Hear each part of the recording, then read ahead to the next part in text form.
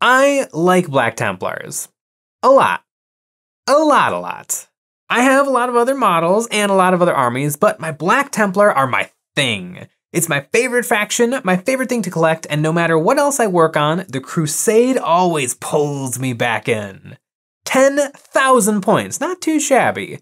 And going through it, I was reminded of an old chapter relic, a Space Marine I have been sitting on for years, but never brave enough to paint it. I can't yet, it's just one Space Marine, but I'm not ready. Maybe after today's project, I will be though.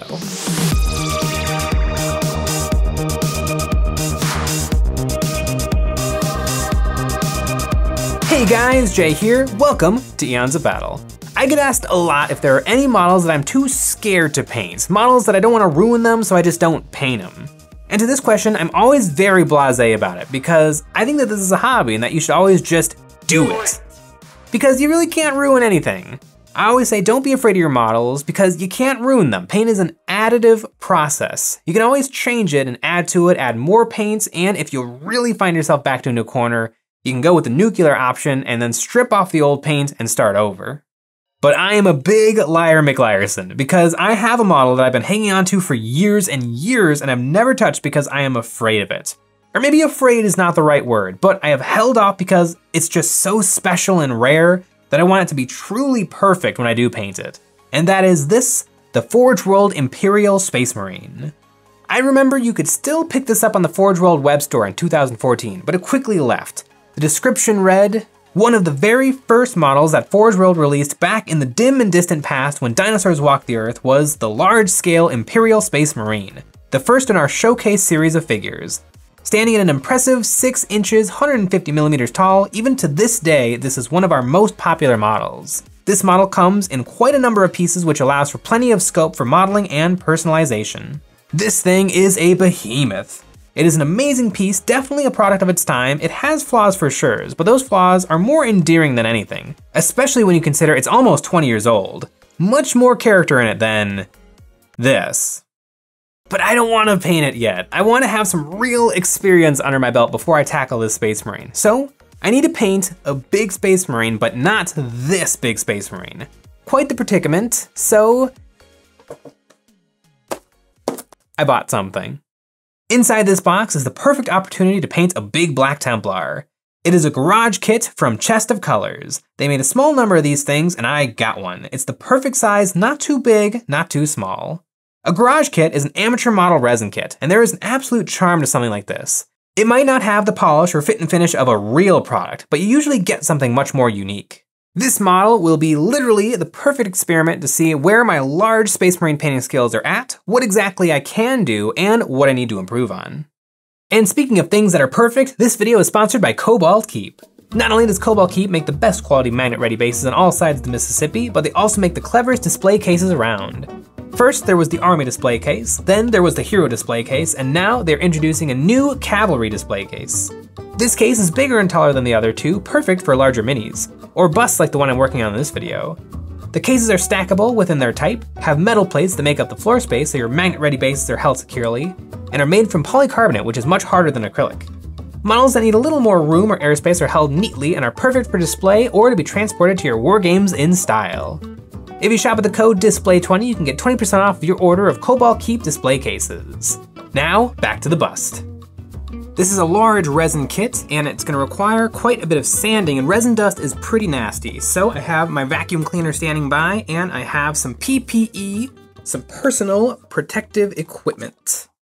If I didn't have to capture footage, I would probably do this stuff outside. Resin dust gets everywhere, and you really don't want it anywhere. I have a helmeted head and a bare head, and I wanted the option for both, so I drilled a small indent into the torso and neck so that I could glue in a magnet. Then I assembled a figure using lots of super glue. Now, my figure is gonna be a Black Templar, and so I'm gonna have to do a little bit of modification when it comes to the shoulder pads. This one's okay, I can put whatever I want on there, but this side with the Imperial Eagle, the Black Templar don't really wear this symbol. The Black Templar are his symbol. This one on the chest is okay, this is the Imperialis, but this one has gotta go. Luckily, I have this shoulder pad, and it's a very nice Mark III shoulder pad, and so I'm gonna try to grind down this salamander symbol, and then I will have two very appropriate shoulder pads. This was nerve-wracking. I only had one part, no second tries. I went slow and carefully, sanding a little, stopping to check, then sanding a little more. I often stopped to give my workspace a quick vacuum. I finished off the shoulders with a little sanding twig. Oh, that was quite a production, but I was able to grind off the entire symbol without cracking or breaking the bits, and it looks pretty sharp. Oh yeah, this'll work. Now it was time for painting. I hosed the model down with some black primer. So the armor's black, it's done, right? Wrong! If I leave it black the way it is, it's gonna look really, really flat and boring like an action figure. I have to add more colors to make it actually look like scale black armor. I sprayed brown onto the figure randomly. This'll make the figure look dirty. And I used this color to base coat the shoulders, purity seals, and holster. After that, I sprayed some light gray to highlight the model. This is not a zenithal. I sprayed this here and there to create some spots of light on the armor where light would be reflecting. Then I sprayed some tan onto the shoulders and purity seals. Now that my armor is not black, I will make it black. I took a black wash and brushed this over the entire model. I used a clean brush to pull the wash off of the top parts of the head and armor. This will darken the model and shade all the recesses, but let the gray and brown show through. I gave the model 2 coats of this, and it darkened the model to almost black, which was just right. On the shoulders, I painted a line of brown wash around the edges. Then quickly before it dried, I took a clean damp brush and feathered out that harsh brown edge. Now it looks like dirt, and let's be honest, poop has accumulated on the corners of these shoulder pads. I absolutely love it. I made a big old mess, but the model is looking great. You can totally see the brown and the gray showing through all the wash layers, and the huge scale is showing up everything nicely. And I think it looks like black armor. This is really, really nice. Man, just a couple more highlights, and then I think the armor will be completely done. I really want to try to do this color scheme, this exact paint recipe on some small Space Marines and see if it translates. I have a hunch it wouldn't, or would be a lot trickier to pull off, but I don't know. This is working for me. When I paint, I like to work big to small. Airbrushes and washes first, and now onto the brushwork. I prepared my palette with gray, brown, tan, acrylic paint medium, and white paint. The same colors I airbrushed with. I made a very transparent slurry of gray paint and took it onto a messy brush, and I began stippling it around the model to push my highlights even further. I would put on gray, then quickly wash my brush, and then come back and soften the edges between the wash layer and the gray layer. I went back and forth using water and gray to make my highlights, and using my black wash darken the recesses even further so there was plenty of contrast on the black armor. And this model was so big I couldn't really edge highlight, so what I did was I painted a stripe of gray on the edge, then feathered these out so that there was a light gray gradient on each edge. On the shoulders, I base coated the trim with gray. Then I took light gray and created a bright reflection on the top part of the shoulder. Then I went back with my black wash and I painted over everything, letting it pool on the sides. I put more and more black wash until the sides of the shoulder were really dark. And then when I was happy with it, I redid my bright gray reflections on top. The difference between the black and the white is what makes these shoulders look shiny. Next up on the shoulders was to do an edge highlight. This made the gray armor look like it was absolutely glistening. This goes to show I need to paint a lot more different things because I'm having an absolute blast. This is a great crash course in 2-brush blending. Man, I gotta try some more big figs. Anyway, now it is time to do a little free-handing, and I've got my reference, the old Space Marine transfer sheet. And it's gonna be a little nerve-wracking. There's kind of 2 ways to approach freehanding on a project. Either you do it early and you kind of blend it into your painting scheme. That way you have a lot more room for corrections if you have errors, or you can do it as I've done it and make it easier on the front end. I've painted all of my blends and my transitions, and now I just kind of have to get the freehanding exactly right the first try. But the Templar symbol is one of the simpler of the Space Marine symbols, so hopefully it'll be fine. I started out by putting a black mark in the center of the shoulder and then painting a plus. Then I painted V's coming off of each end. Then I painted an X in the center of my plus to show the thickness I wanted. Then I connected the points of the X with the ends of the V's, and after all that, all I had to do was fill in my outline. I looked at what I had done next to the decal sheet, and it was not great. A little too small and thin and lopsided, but that's okay because it's super easy to go bigger. I gave it another pass and corrected all my errors. Before, I mentioned a different way to freehand by doing it first, and that is the easier method. I could have painted the shoulder tan and then started the freehanding. That way, I could easily fix any mistakes in my freehanding by covering them up with the tan base coat. Then, once the freehand was perfect, paint my brown, tan, white gradients around the finished, perfected freehand. I didn't do that because I have painted dozens of Templar symbols in my day and I can trust myself. I also want to paint the symbol right on his face like I do my little Marines, so I did the same steps but this time with a light gray instead of black. Freehanding is hard, so now I'm gonna switch over to something easy. Let's do the Aquila on the chest. I used some Army Painter gold to base coat the symbol. This paint is very transparent, but that's a good thing, because after the base coat, I mixed the gold with tan to create a light gold that I put on the tips of the feathers. Then a brown gold that I placed in the middle, and then finally a black gold mixture on the inside of each feather. After that, a black wash to bring it all together, and then a highlight of silver on the most raised areas to create some reflections. And while I had the silver out, I made some micro scratches on the armor. And I did some stippling to create paint chips. I want that battle-worn look. On the purity seals, I painted them exactly like I did the armor, except brown and tan instead of black and gray. And then I loaded up my best paintbrush with watery gray paint, touched the tip to the paper, and dragged the brush across, giving it a little wiggle to make some scale text. And you know what else has a little wiggle? Our Patreon. We're starting a Miniature of the Month club. This month you can get these squid mages. We also have high quality terrain STLs hosted by Comics, Games, and Things, viewer model critique videos, a weekly hobby hangout live stream, and more. It's the best way to support us, so head on over to Patreon to get access to even more Eons of Battle. We also have merch, link in the description.